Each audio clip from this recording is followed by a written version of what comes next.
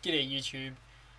This video is for all those Linux Mint 14 newbies out there that don't actually know much about this, but this video is on the Microsoft Office alternative for Linux Mint 14.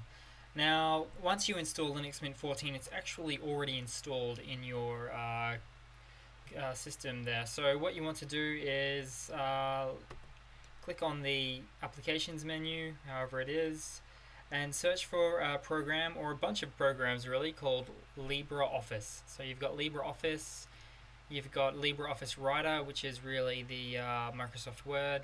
You've got LibreOffice Impress, which of course is the presentation suite in Microsoft Office. You've got LibreOffice Draw, which is really cool for drawing, as it says, logos and flowcharts, things like that. LibreOffice Calc, which you might guess is the spreadsheet and program, and then LibreOffice Base, which of course, again, as you might realize, is the Microsoft Access. So that's pretty much it in a nutshell, and this one alone might allow you to click any of the ones that I've just shown you. Now you won't have to install this because it is already installed by default on any of your Linux Mint 14 distributions. But there we go, spreadsheet. Okay, it kind of names them differently, as you can see here, and there is another one here called formula. But the main ones you'll probably end up using the first three to the left here: text,